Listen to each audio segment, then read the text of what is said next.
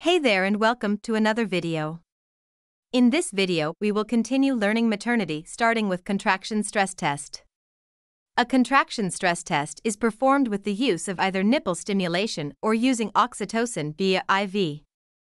Another reason why a contraction stress test is performed is due to a high-risk pregnancy. Important nursing interventions for this test includes the following. Explain the procedure and obtain informed consent. Obtain baseline fetal heart rate, fetal movement, and contraction pattern 10 to 20 minutes before and 30 minutes afterward. Initiate method and observe for uterine tachysystole, which is hyperstimulation. Obtain at least 3 contractions in a 10-minute period, each lasting 40 to 60 seconds. Maintain bed rest during the procedure. Now, once the test is complete, you will need to interpret the findings. Test results are either negative, positive, equivocal, suspicious, or unsatisfactory. Here are examples of positive findings. A negative contraction stress test is when there are at least 3 uterine contractions in 10-minute period with no late decelerations. This is a reassuring finding, normal result. Here are examples of negative findings. Late decelerations occur with 50% or more per contraction. This is a non-reassuring finding. This can be suggestive of uteroplacental insufficiency. Next, let's talk about a biophysical profile.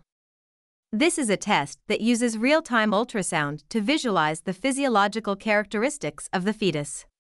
This test includes an assessment of 5 variables, which are fetal breathing movements, gross body movements, fetal heart rate, reactive fetal heart rate during non-stress test, and amniotic fluid volume. For each assessment, the purpose is to award a score of 0, which means abnormal finding, or 2, which means normal finding, to each variable. Let's go over each variable for a better understanding, starting with fetal breathing movements. If the fetus breathes at least 1 episode of 30 seconds, in a 30-minute period, this is normal and gets a score of 2. If the fetus is absent of breathing or breathes less than 30 seconds duration, this is abnormal, therefore the score is 0. Gross body movements. At least 3 body or limb extensions with a return to flexion. This is a good sign and gets a score of 2. Less than 3 episodes of extension to flexion. This is abnormal and gets a score of 0. Fetal tone. At least 1 episode of extension with a return to flexion. This is normal and gets a score of 2. Slow extension and flexion, lack of flexion, or absence of movement. This is abnormal and gets a score of 0. Reactive fetal heart rate. If a non-stress test is reactive, this is normal and gets a score of 2.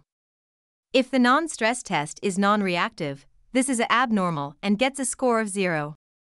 Amniotic fluid volume.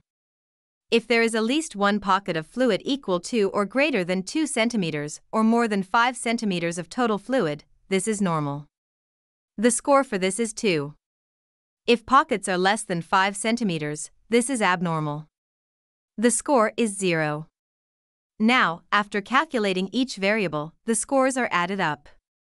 A score of 8 to 10 is normal, a score of 6 is borderline, a score of 0 to 4 is abnormal, meaning immediate interventions are needed to save the fetus and mother.